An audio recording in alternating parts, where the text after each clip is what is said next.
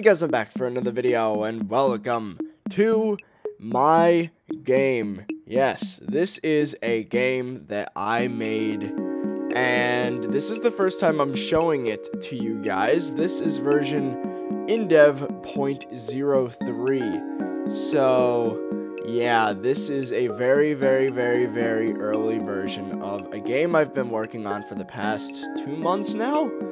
And yeah, this is what I've got. So as you can see, it is a, it kind of reminds me of Pokemon, how your character is always in the middle of the screen, and when you press W, A, S, and D, it will move you around the game world. And as you can see, I'm inside of like a cave thing right now. It does say lobby in the top right corner, but that's just that's a placeholder name. That's not actually what this place is. It's kind of like the testing grounds, like the first area. And as you can see, there's other little characters around, and if you're wondering why there's like a blotch of like black on one side, that's to show which direction their face is on, like which direction they're facing. So as of now, you can see I'm obviously facing whichever direction I'm moving, which makes sense in a game world. And a couple of these NPCs are roaming around randomly, and if I press this button, then they're all going to start roaming around randomly, because I programmed some AI into these guys, and I have a little toggle. Like if I press the button, like the one button that does that, if I press 2, then they hilariously do this. They start chasing after me. Nah, get away! And then I can press 1 again, and then they'll just start roaming around randomly again. And you're probably wondering what this turd-looking thing is right here. This is a door. As weird as it looks, it's a door. So as of now, they kind of function as teleporters, but if you think about it, if I were to say put this on like the wall up here, then it would make more sense as a door, but as of now, it kind of looks like a teleporter since it's just floating there. And if I go in here, boom, I'm inside of the hallway, which has a grid as the floor, which I did on purpose. Everything that you see here is intentional, except for like 2 glitches, but I'm not going to show you guys the glitches unless you really want to see it. So yeah, that's that. And another thing, you're probably wondering what these boxes are. Now, if I go up to one of these boxes and then I press F, then boom, it goes away. So that is an item that you can pick up off the ground by pressing F. F is like the action button, so to speak, so you use it to talk to people, to open doors. You don't have to open doors yet. To pick up items. And yeah, I can pick up all these items, which currently have a hitbox. Actually, I just realized. Items don't normally have hitboxes, but for the purpose of testing NPC AI, I made it so they do have a hitbox. And one thing that's pretty cool is you can go up to one of these guys and press F, and as you can see in the top left corner, "Hi, I'm Bob," he says if you press F. And everything, that one says, "Brandon!" And the game pauses while you're reading the text. And you press F again for it to go away. And this one, "Hello, my name is Joe," and I think Glenn is up here. He got his own little character, ASD, because he spams my Skype chat all the time with ASD, so I decided why not give him a thing. And I programmed in a default text, so if I never put in a line for an NPC, they just say ... So that's that. And I've got some environment objects over here, like rocks that you can't pick up, but they're there. And they have a hitbox anyway, so you can't run through them. And hit detection is a big part of this game. You can't go out of the map, obviously. That's something I established. And if you go inside here, of course, there's new bounds.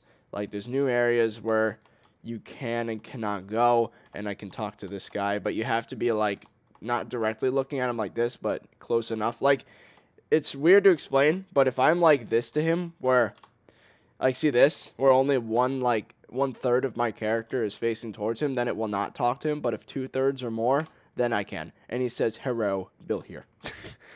And yeah, so if you're wondering about this texture on the ground, this is just like a temporary stone texture I just kind of made. And these are also stone textures. They're not really, none of this is permanent, including the characters. This is all just placeholders as of now. And it shows your coordinates in the top left, which is very useful. And as you can see, the coordinates go from 0, 0, which is in the top. I can use my mouse actually. Right there. That's 0, 0. And this is 1, 1. And your coordinate is based on the center of your character. So yeah, your character is 3 squares by 3 squares. which is something that it took a step away from most games in that aspect. I've never seen anything like that. But yeah, so the item system also works the same way as the NPC system, I'm pretty sure. Actually, no, it doesn't. You can still pick up items that are like right on your side. You don't have to be directly facing towards it, which is useful. So, you're probably wondering what this door is, and I'm about to go in it. And it causes some lag because it's quite a big area. This is the yard, which has a grass texture, as you can see, and I made it, if you can look at the coordinates, I made it 1,000 by 1,000 squares, which demonstrates the capacity of this engine I made here. This is basically a game engine, so it shows the capacity of how much you can load on this engine, and I think it's pretty good, but as of now, it loads up the whole map, not just what you can see, and I need to fix that because I do want this application to be playable by everybody, and I do realize I have a very powerful computer, so it might be a little biased to say that this game records well. So, yeah. And I am recording the game with OBS right now, which is awesome, and it is in, I think, 480p. I'm on the lowest default resolution, which, of course, I need to do all my testing in that resolution because that's, like, the resolution of all the textures, so when you go to like 1080p, it'll stretch out the textures. But as of now, it is still in 16:9 aspect ratio, which is why I'm able to post a YouTube video about it that doesn't have black bars, which is awesome. But there is one other feature that I did not show you guys yet, and it is pretty awesome. It is going to be part of my level editor mode. So yes, I am going to make it so I'm lazy, if you guys didn't know. So I'm making a whole intricate system for making maps. A very easy way to make maps. So as you can see, my mouse is here. And if I click, boop. Yeah, I can put down items with the mouse.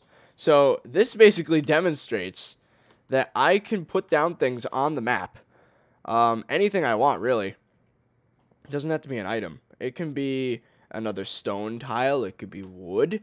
It could be a rock or a door or an NPC. I can have like a whole key on the side of the screen and then maybe another one over here. And I click on the thing I want to place down and then click on the screen and it'll put it there.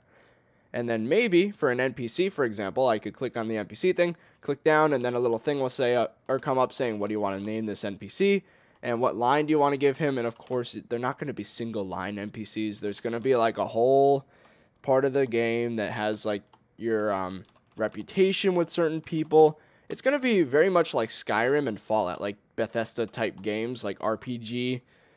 So you have reputations, you have levels, you have skills, all those things. And the combat system, if you want to look into it, is a heavily modified version of... Oh, and that showed off one of the glitches right there, if you saw that. If you go above if you go... Yeah, I think it's like... I don't know which Y... Here we go.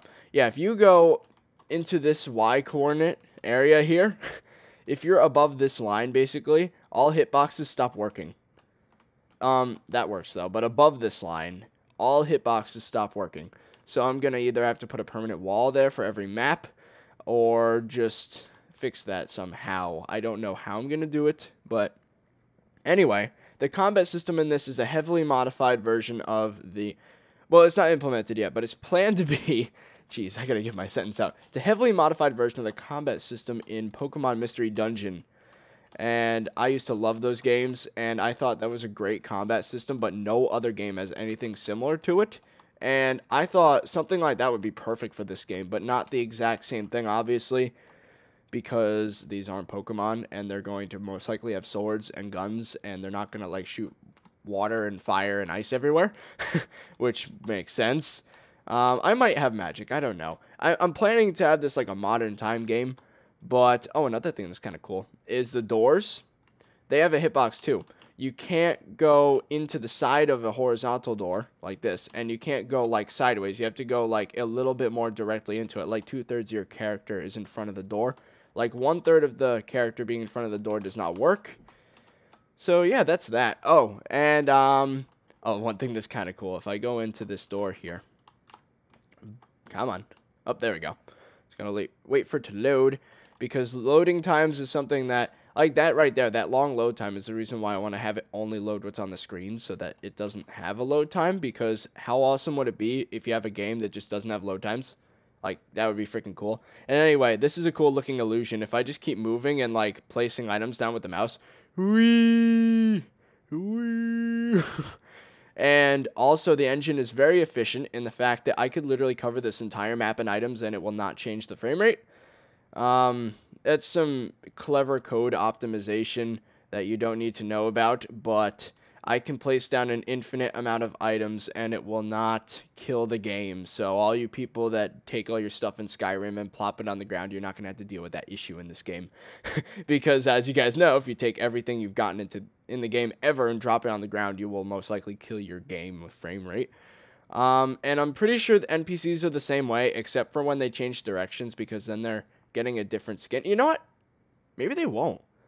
I don't know. It's a lot of testing to be done in this game. So that's really all I have to explain to you guys. I mean, there's probably a couple other features I left out, like the pause game feature and the inventory feature, both of which do not have any like GUI, so it's just kind of a blank screen. But they don't really work right now. Like when you pause the game, it stays paused and you can't unpause until you restart the game. So I'm not going to bother showing that off. But if you're wondering what language I made all this in, it was in Visual Basic, which is kind of an unorthodox way of making a game, but it's the only language I know in depth enough to do something like this, because Java, I just don't know anything about graphics libraries, and this is a great starting language. You know what? I'm actually going to show you guys the code real quick, so let's just do this. Bam. So boom, full screen mode. So yeah, what is that? What is that Windows sound doing? I don't know. Okay, so I'm going to exit out of the game, and this is the file that's currently being made to make this video, by the way. It's not even completed yet. So this is the tile mapper. This is the thing that puts down all the tiles, but I think the best thing to show you would be the main class, obviously, because this is like the main file where everything happens. So just look at this crap. This we don't need to worry about, but all these other things, like these plus signs, like these are bits of code that I just minimized basically so I don't have to look at them. But this is the main class. It's got almost 125 lines of code, and this doesn't count because this is like idea section, or the idea section where I put notes. That's what these green things are. They're not counted in code. They're just kind of like a reference to me. But yeah, look at this. Then you have the character handler, which obviously handles all the stuff having to do with the character and hitboxes and things like that. This has over 200 lines of code in it. This handles everything to do with the doors, only about 70 lines of code, nothing too bad. Tile mapper, around 60. And update area, which is what, this is the code that handles when you go through a door and it like changes which area you're in.